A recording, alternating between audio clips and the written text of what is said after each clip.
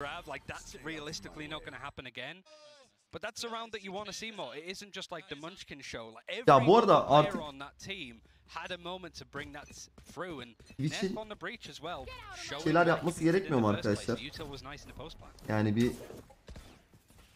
ilgi alaka yine unutuldu ama gerçekten can sıkmaya başladı ya. Garip. Hani o kadar haber oldu.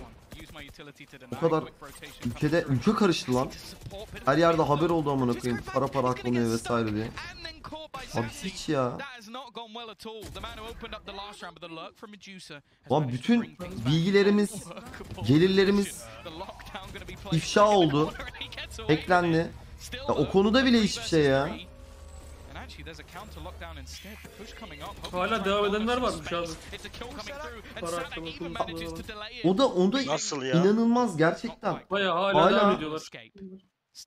Hayır, devam edenler ayrı bir orospu çocuklu. O ayrı zaten de. Hala yayın açanlar var bir de yani. Ve yaptım ya. Yaptım yani böyle. Göğsünü gere söylüyorlar. Yaptım abi. Hatta chat'e falan küfür ediyor. Yaptım amına koyayım. Sizlere falan yapanlar var. And you would have expected, or at least wanted, those two players of Nefanati to play together, to play off of each other, especially now that rankings are split so thin. So take like the fact that one player is able to just break apart two like that. Oh, Crazy Raccoon could have made something happen, but it was a crazy fight in mid. Yeah, I don't think there's too many rounds you're going to spot like that with multiple lockdowns looking to try and clear out B and then. Unutuluyor abi, unutuluyor. Bu da unutulur. İnsanlar gene eskisi gibi izlemeye devam ederler onları yani. A bit of a surprise coming through from Sadak. 5-1 though, and because they only had one player surviving the last round, the money's kind of trash. Ülkede neler unutuldu oğlum. Prim oldu ya adamlara, gerçekten PR oldu ya, böyle bir şey yok ya. Twitch'in işte artık şey yapması lazım, bir cezai bir işlem uygulaması lazım yani. Ya itiraf edenler oldu ya yayınlarda. Yani kitle yapabileceği her şeyi yaptı yani kitle. Twitter'lar açıldı, bir şeyler oldu. Hashtag'lar TT oldu. Abi biz yapabildiğimiz her yerden mail attık. FRZ is not letting anybody past on A. Like the pressure from Crazy Raccoon over towards that A site is just non-existent for the most part, unless it's all the players going together, you know. Bit of a gamble coming through. Rotation in towards this A site. Only one player spotted in that direction, and with long being. Abi geçen bu arada Twitch'te bir şeye rastladım yine. Artık insanlar bir de şey yapmaya başladı. Yayın açıyorlar. Eski yayın tekrarlarını sanki yayındaymış gibi koyuyorlar. Ya da dizi açıyorlar YouTube'dan. Full dönüyor.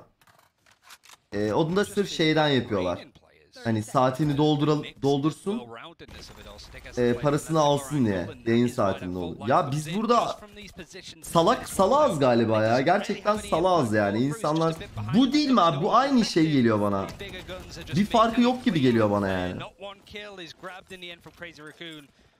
Var mı bir farkı? Yani bu hani diyorlar ya, botlar reklam izliyor. Onlardan bit geliyor. Biti aldık işte. Veya çalıntı kredi kartıyla bit alıyorsun. Ya haksız kazanç. O da haksız kazanç. Bu da haksız kazanç. Ne farkı var? Bildiğin emek hırsızlığı bu. Bu da dolandırıcılık.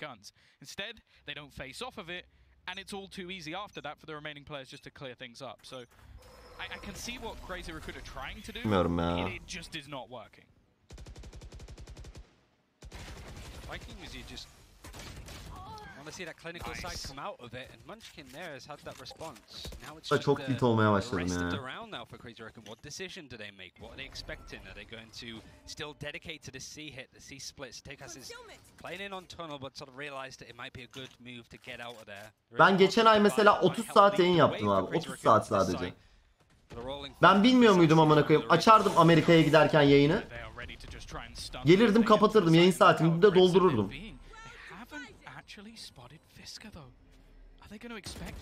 Ben mesela 30 saat yayın yaptığım için çok daha düşük Para alacağım yani. A little bit worried for Sassy hiding in this corner. He's been stunned up and nobody's checked it. And the second this goes down, it could be the Ember Munchkin with a last second turn. A big round from him individually. 3 kills coming up. And FRZ, well, the last clutch was unlikely. Let's see what he can do here. You just never really know with these two teams, to be fair. It's not expected. No, FRZ just... Crazy Raccoon just not showing up anything. They know they're just keeping this money in order is good. It's not flawless because Medusa was caught out on that lurk from FRZ of all players as well. The wrap round is slowly coming in. Munchkin was the one to open the site and now he's the one at the back as well to try and wrap around, but it's not really going to have that impact. Fisker is there to clear it off the back of some nice util. And yet again, like Crazy Raccoon, like you said, the ideas are good, the execution is iffy in places. 2014 yılından beri seni takip ediyorum. Bu olayların buraya gelmesinin tek sorumlu Twitch'tir. Twitch hiçbir zaman olumlu bir adım atmadı. Ne kanalları yasakladı, yasaklandı, karma ban yedi, ne bir şey. Maalesef abi. Maalesef yani dört gözle bekliyorum bir hamle yapmasını, bir aksiyon almasını Twitch'in hala. Wtcn still with an operator. I feel like this is going to be contested early. See, is he going to get anything off it? No. Good fault line. Grab well as well, so not going to get anything done, and this space goes for free almost to the side of Crazy Raccoon. Good amount of utility use from Addy as well. Just to grab, like you mentioned, 2 stars. Herifli müziğin hiç de alakası yok ya Felix'le. O konuda vuramam yani Twitch'e. Direkt o müzik şirketleriyle alakalı bir şey. Ama onların da zaman aşımı yapmaları lazım abi. Synchros düşünüyoruz abi. Oh, not again. He manages to just get the timing so right, but it is the trades this time from Crazy Raccoon that work out. A long flank coming through, and GTN likely just going to want to try and bring this operator through into the next round. A much better execution, and it does lead back to what was said on the desk. These executions from Crazy Raccoon pretty decent. It's where they have to adapt on the fly where things go a little bit wrong. But this was almost a picture-perfect round from them.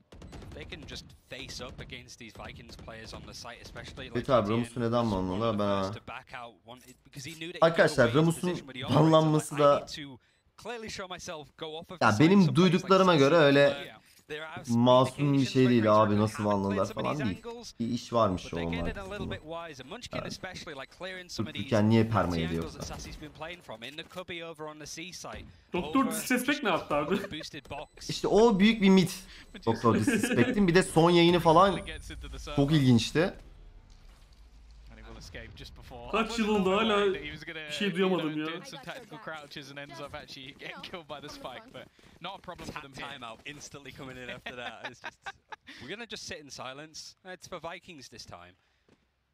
Ya Ramus ne yapmış bilmiyorum ama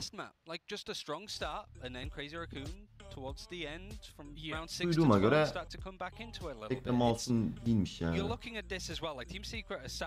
In their hotel, in their sort of room, just watching this game, duyumum bu knowing benim. that it's likely that they might end up against one of these two teams. Like, I'd say they're likely to lose against Gambit. You never really know, but a team that wasn't a Masters Berlin, unfortunately, for reasons out of their control, going up against a team that ended up winning it. Yeah.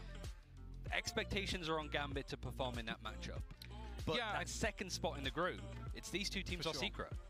Well, that's the other thing as well, though, is that like we saw again from the press conference from the guys at Secret, they were saying that first few days a lot of teams didn't even seem like there was a point in scrimming them. They were maybe a little bit cocky, played them a few times, and then it was everybody else requesting them to actually play some matches. And I think we've had some positive, sort of, I think it was Shazam as well, saying that he was pleasantly surprised when playing against the Vikings, and I think that was something that was very common at the previous event. It's just being more of the local opposition for Vikings that they've actually struggled against, which maybe that's a good sign for them coming into this tournament now that they've made it here. And as said, like, this is similar to what we had last time with Envy's group. There's a clear favorite, but then the other spot is wide open. We don't know who to expect to get through. But Vikings still looking good for now.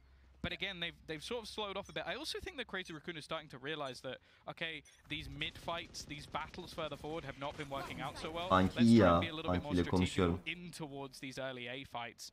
And, well, the same Instagram'dan laf atıyorum. We saw how much control was available to Vikings.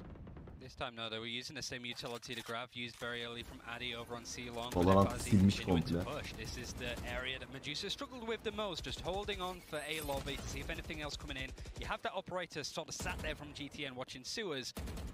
So I don't think Crazy Raccoon at this point realized that they are running into a pretty scary stack of utility and stall when you're looking at a breach, a killjoy, and an Astra. But this high line from A. B just has utility on it. They can play retake if they need.